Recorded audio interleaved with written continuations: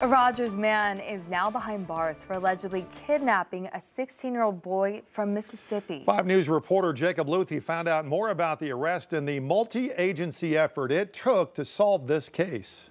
Developed the information that Caleb James Cannady had driven down and met him, lured him online, and then met him in the subdivision, and then absconded from that subdivision with him. On Monday, Arkansas State Police say they arrested 33-year-old Caleb Cannady from Rogers on a warrant alleging Cannady had kidnapped and lured a 16-year-old boy from Brandon, Mississippi. With the help of Mississippi Attorney General's Office Cybercrimes Task Force, Rankin County Sheriff's Office says it identified Cannady after searching the alleged victim's devices. The initial location that we gave them as far as Mr. Cannady's last known residence proved to be invalid. He had moved from that location, but they quickly worked to deduce his location. Tyler Burnell with the Rankin County Sheriff's Office in Mississippi says preliminary investigations show the two were communicating through Reddit. That they had somewhat of an extensive conversation online only,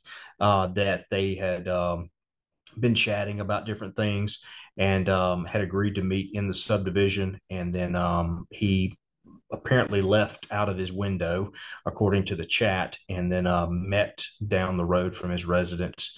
And then he was later recovered in Arkansas. State police say the alleged victim was found physically unharmed at Cannady's home in Rogers. And while Cannady is being held at the Benton County Detention Center, Burnell says the investigation continues. The Office of Homeland Security right now is trying to work with us to make sure that there are no other victims. We have one of Mr. Cannady's devices, and I think the Arkansas State Police have some of the others.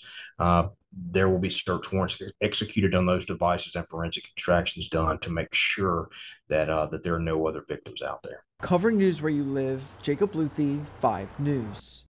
Cannady is being held in Benton County until an extradition hearing is set.